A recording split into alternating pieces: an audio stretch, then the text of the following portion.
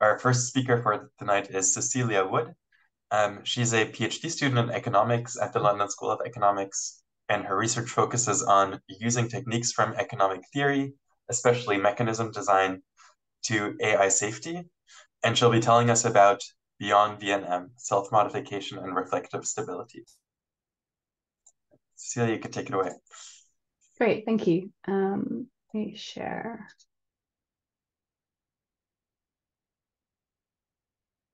Okay, great. So thanks to PIBBSS for sponsoring this project, and to my mentor for the project was David Dalrymple. So what I wanted to talk about is some of the things that I've been thinking about over the summer, some of the work that I've done. In particular, I'm really asking about self-modifications, reflective stability, and then saying, well, actually, this is a bigger space than just what we normally think of as like very standard vNM. Even when we're looking at an idealized agent setting with no computational constraints, there's still a lot more there than just vNM. So let's start from a kind of, we need any safety feature to be robust to deliberate self-modification. A lot of the work that's being done in AI safety at the moment looks like, okay, if we're in this situation, let's add this safety feature, and this makes us more robust to these kind of situations. And then if we're in these situations, we also want this safety feature or this safety feature. And so we've kind of building up these levels of safety.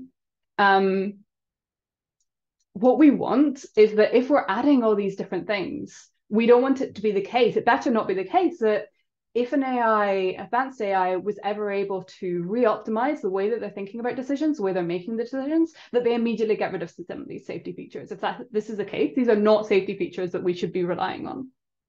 So let's kind of look at the most powerful thing we can think of and then work backwards from there. So starting, all I'm showing you today is this very toy model in an idealized agent setting, no computational constraints, where we just assume that you can change your decision-making process. So starting from like the most powerful thing, we're in the most danger of kind of, it might not be reflectively stable. And that's what I'm using to kind of mean things that will persist under self-modification.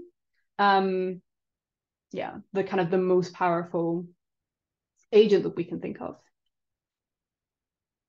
And really emphasizing that if we're looking at the space that's robust to self-modification, deliberate self-modification, this is bigger than vNM, just vNM utility theory. Okay. I wanted to talk very briefly just to kind of frame what I'm talking about. And the way that I've been thinking about this is that utility functions are more general than reward functions. I'm not thinking of, when I'm saying utility function, I'm using a U or a V, and I'm saying, okay, this is how it's making decisions. I'm not saying it's literally written in the code, or there's some set of reward functions and maybe it chooses this one or this one, and this is kind of the thing that it has written within it somewhere. All I'm saying is that if we're looking at advanced AI, then, or even AI as we have it now, it's making decisions. It has a list of possible actions. Maybe this is a list of predictions it could make on the world. Maybe we've delegated actions, so it's taking actions, it's moving through the world. But it has a list of action space or choices or policy spaces, and then it's saying this one. This is the choice that I'm making. As soon as you do this, you can represent it as a choice function. And under kind of fairly simple and very well-defined assumptions, we can move between this choice function to kind of a preference ordering over states of the world, or here I'm just doing a preference ordering over policies, over actions. Similarly, we could also represent it by a utility function. It's just a very mathematically convenient. I'm not saying that like literally this is the utility function that it has it written in. I'm just saying, well, I want to represent the way in which it makes decisions. Here I'm going to represent it as a utility function. There are some assumptions behind this. But I think it's a very general framework to think about this. And I want you to be thinking more than just the kind of reward functions that we're used to, and more thinking about, okay, it makes decisions in some way and we observe some behavior and we're interested in predicting that behavior and saying something about how it's making, whether it's going to continue making those decisions in a consistent way. Okay, this is the machinery I'm using, the kind of very simple toy model that I'm going to build up. So let's start with the policy space. These are the things that you can choose from, the things that you have available to you. We're assuming compact just to ensure that there is at least something that's optimal. We have a state space. This is just representing the world, what the world looks like, or the agent's representation, internal representation of the world. Maybe we have some utility function that says, okay, I have preferences over these states of the world. But actually, a lot of this, I'm just going to wrap up and say, okay, rather than saying you have preferences over utility functions, depending on how your, preferences over state spaces, depending on how you're evaluating this, kind of what kind of like probability decision theory you're using, we can kind of wrap it up as just preferences over action, preferences over policies. So let's say you maximize over your policy pi some phi naught, and this is what you wake up day one or day zero, you start with some preference ranking over policies, and I'm representing this by being 0. If we're in standard vNM utility function, this is going to look like, well, the expected utility of a state given some action, where an action induces a distribution over states. And then I look at the expected utility and take the expected utility over all these possible states conditional on your action and choose the highest action. Okay. In terms of timing, I'm doing this for the sake of this 25 minutes. I'm doing a very simple 2 time period model. You wake up time 0, you say, well, do I want to change the way that I think about the world? Do I want to change the way I make decisions, the way I choose my policy? So in T0, I choose maybe any V1 to replace V0 if I want to. And I kind of have complete flexibility over this. It just needs to be a mapping from the policy space to the real numbers. And then in T1, my future self is going to go off and choose the policy according to this new V1 that T0 self has chosen for it. It's really simple to extend this or to represent this in continuous time instead. Maybe you might assume some small time epsilon that it takes you to change your decision-making process. All this is going to do is strengthen my results because it's going to introduce a cost. Maybe if it's costing you this time that you could be doing something else, that's just going to strengthen my results. So for the sake of this, we're going to leave it in the 2 period, very simple, but it's not a substantive assumption. I do have this tiny little assumption at the end. So if there's more than one optimal pi, if the space of things that I'm happy to choose, the policies that I'm happy to choose in T0 is kind of bigger than just one, if it's not unique, I'm going to assume that my future self is going to choose any of them with some probability. So it's going to randomize with full support. And it might be that it chooses my favorite one. It's going to rule out things like I make my future self indifferent over all policies, that I trust that it's going to choose my favorite policy. I mean, it might choose your favorite policy, but it might, I don't know, slip, make a mistake and choose something else. Because it's indifferent, it's no reason not to. So we're going to rule out those kind of conditions by just assuming that it mixes with full support over anything that is in its optimal policy set. It just makes our maths a little bit more convenient. Okay. So we have this mapping V between policies and the real numbers. Now, I gave you a couple of assumptions already, but as soon as we write this down, we already have implicit assumptions going on. So V is not a function of time. So this agent that I've written down is dynamically consistent. It's not the case that if I do nothing, tomorrow's self will have a different ordering over policies than today's self will. It's really trivial to extend this. If you have an agent that's dynamically inconsistent, it's going to think differently about the policy ordering, the preference ordering over policies tomorrow than today. All I'm going to want to do is change that so that it becomes dynamically consistent. I do this in one period and we're back to this model. So it's a not substantive assumption. It's just to keep this really nice and simple and easy. A more substantive assumption is that V doesn't affect the world directly. So the way that I've set it up is you have some way of making decisions. This affects your action pi, which then affects states of the world, like it induces a probability distribution over states of the world, which is this omega. There is no direct link between my preferences, the agent's internal preferences, and the state of the world directly, except through this channel of choosing actions. What this rules out is kind of those situations, those examples where you get a very powerful agent and it comes over to you and it says, okay, I can make the world exactly as you want it. You just need to change your preferences a little bit. And I go, sure, absolutely. This is absolutely what I want.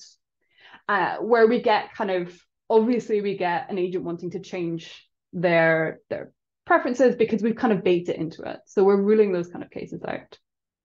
We might be worried about embedded agency. We might be worried about things like commitment races, or I mean, just game theory in general. Think about game theory. My preferences in equilibrium, everybody has true beliefs over my preferences, or maybe a probability distribution over my preferences. This changes what action they expect me to take, and therefore what action they take. So actually, if I could credibly change my preferences and show them, they would take a different action, and that might be better for me. Like commitment races, I would love to show that I'm committed to some action to stop somebody else from doing it instead. Here, it's not that I want to change my preferences. All I want to do is change the other players' beliefs over what my preferences are, their beliefs over what my actions are. So it's not ruling out anything. This framework is not ruling out anything around like building reputation or costly signaling. If there's some commitment device in the world, like some contract I can sign, absolutely I can do this. What it does rule out is situations where maybe interpretability goes really well and I can show you, I can make myself transparent and I can show you exactly what my preferences are, what this fee is.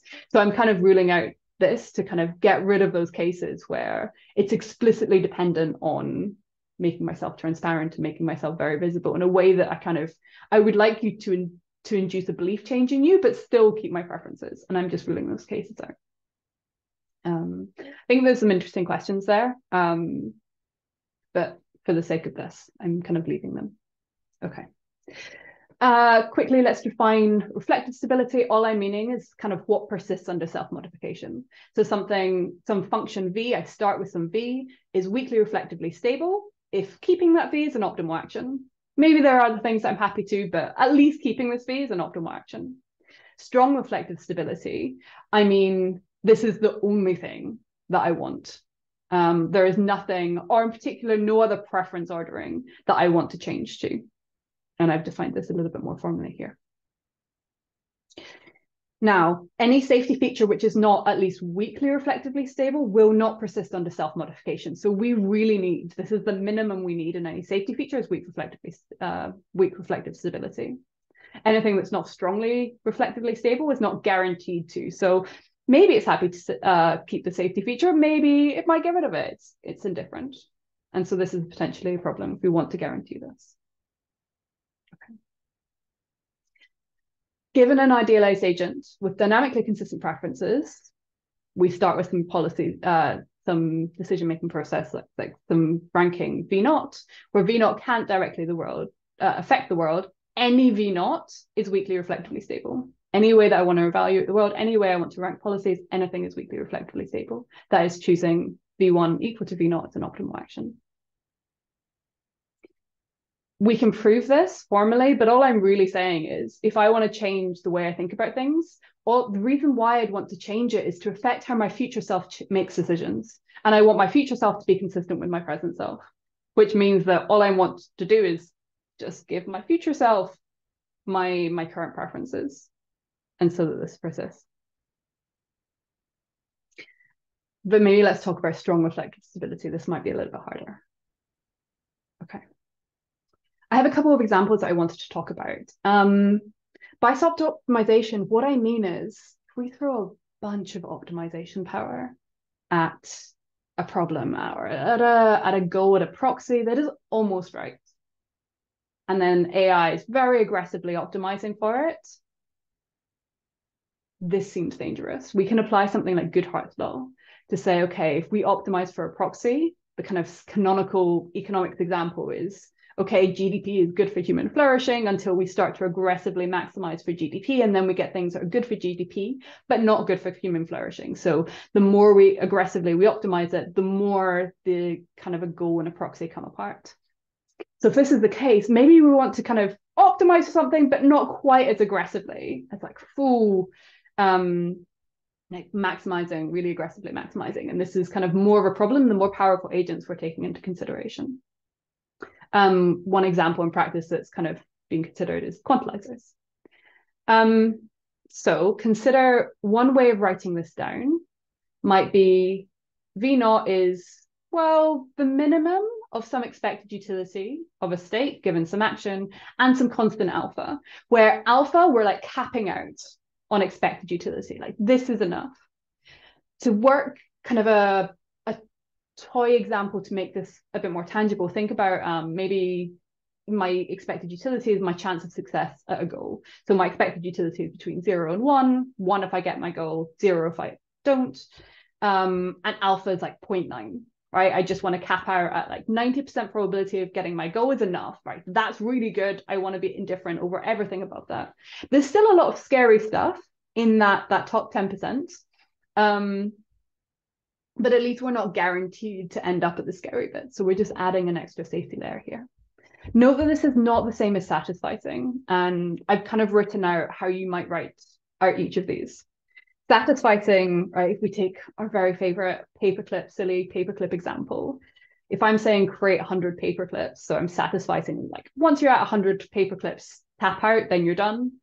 If you have uncertainty over this, well, maybe you might want to take more and more aggressive actions to move from 95% chance of getting 100 paperclips to 98% chance to 99 to 99.999. And then you end up looking like a maximizer because with a little bit of uncertainty, you still want to take these more and more aggressive actions. Here we're saying 99.9999, we don't need that. Like 90, 95, tap out, then you're done. Okay. We already know that writing a V like this from the last slide is weakly reflectively stable. So if we write a V like this, the AI is willing to keep this kind of framework, this way of ranking policies.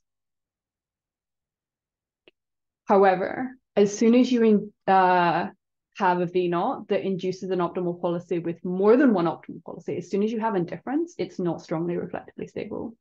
Essentially, because if I'm indifferent, my present self is indifferent between A and B, policy A and policy B. If my future self strictly prefers A over B, well, I was happy with A and it's going to choose A. So I'm completely happy with this. Note that as soon as I do change, as soon as my future self changes to strictly prefer A over B, it will not want to make its future selves move back. It will always want to prefer A over B. So any such change is irreversible, and this seems dangerous. Not only could you lose the safety feature, but once you lose it, it's gone forever. Maybe we have a solution. One thing, all we need is to break this indifference, right? If I'm indifferent between losing it or not, I know it's weakly reflectively stable. Like I'm willing to keep the safety feature, I'm just not guaranteed to. All you need is to break that indifference. So adding some penalty term for changing, or even a computational cost. If it takes me half a second just to modify my code a bit, this is enough to break the indifference, and now I don't want to change my preferences. Maybe this is less of a problem than we thought it was. Okay. Quickly talk about my second example. This is, now I want to talk more about going beyond vNM and being really explicit around, okay, thinking about this framework captures more than just vNM utility theory. So we have this nice example that I've stolen from Gilbo and Samuelson paper from last year. Imagine there's two states of the world, right? We have two corresponding to long-run effects of global warming. So something that we're really uncertain about how it's going to play out. Not only do I not know the probability of being in like the first state or the second state, all these vectors correspond to, okay, if I take action x1, then I get 1 in this first state, I get 0 in the second state, and so on. Maybe I don't know the probability of being in this first state or being in the second state. Note that here, these numbers, and it's just a toy example, are in utils, not in money. So if we're thinking about, okay, but you could add risk aversion is already baked into this. These numbers already take into account any risk aversion. But the problem with this is if I really don't know the utility, and maybe if I really don't know the probabilities, maybe it could be anywhere between like 30% and 70% of being in the first state versus the second state. Like if I take nothing is going to be able to, if I just use expected utility framing, I can't justify X2 as a decision. However, if I were looking at credal sets, so if I say, okay, I don't know exactly the probability, but I know it's somewhere between 30 and 70, then one way that I could look at it is say, well, what's the worst case under all these different outcomes? So the expected utility given it's 30%, the expected utility given it's 70%, and everything in between. If I wanted to say, okay, given I have some range of probabilities rather than just a single probability, so in this framing, it's often called ambiguity, to kind of separate it from uncertainty. Maybe I say, okay, what's the best worst case? And we could write it like this. It's been written several ways. I thought this was the simplest way to write it. This approach fully axiomatized by Gabor and Smeidler in this Max-Min paper. But note that it's broader than vNM. And if we compare this to our model, we can just change it to be some V. Right? We don't need the way that you evaluate states of the world to use vNM. We could use something much broader. And actually, I think I'm going to finish early. That's kind of all that I wanted to cover just for this section. So starting with this framework where you just say, okay, if I want to consider how an agent makes decisions. So I'm starting with some V, and it's kind of ranking policies. It has a preference over policies, and we're just mapping V from policies to the real numbers, and underlying that, maybe it's expected utility, maybe it's Gilbert-Smeidler's Max-Min framework using credal sets. Starting with this, we're in an idealized agent that can completely self-modify this V, so its decision-making process, the way it's choosing between different policies. Starts off dynamically consistent. This is just convenience. We could extend it to dynamically inconsistent agents as well. Where V does not directly affect the world, then everything is weakly reflectively stable. Anything goes. Like, this is much bigger space than vNM, as we've seen from the last example. Also, that anything that induces indifference, I mean, it really matters at the top where you're saying your optimal policy set is bigger than just one thing. But in general, any indifference anywhere over policies is not going to be strongly reflectively stable, because you can say, okay, now make yourself strictly prefer one to the other and take this preference ordering forward instead.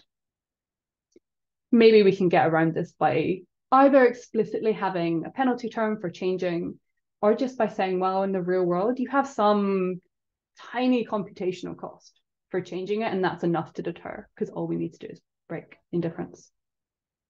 And that's me. So thank you very much. All right. Thank you so much for that fascinating talk. Here's like a virtual round of applause. Let's wait just 1 or 2 minutes to see if we get any questions. So there's still some time for the Q&A.